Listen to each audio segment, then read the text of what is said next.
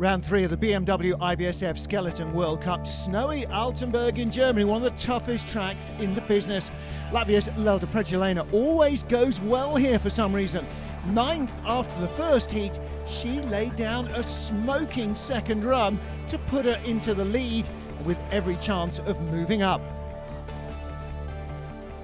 The junior world champion was still in the leader's box when we got to the final four.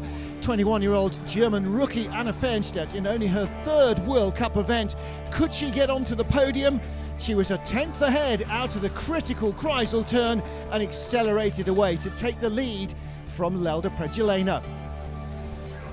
Janine of Austria lying in third position, separating all three Germans from the podium. Complete sweep. Good first run and a great second run as well, which she needed. Snow continuing to fall all the way through the run had made the track a fraction slower, but she took the lead away from Fernstedt with 2 to go.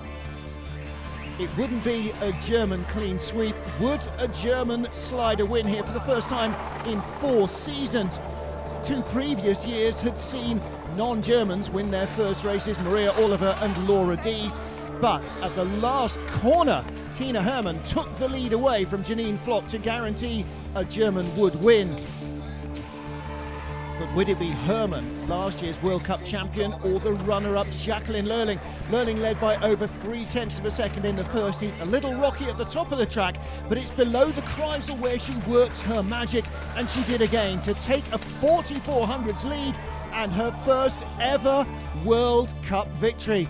She also takes the lead of the World Cup rankings. She'll wear the yellow jersey of the points leader as she heads home to Winterberg in a week's time.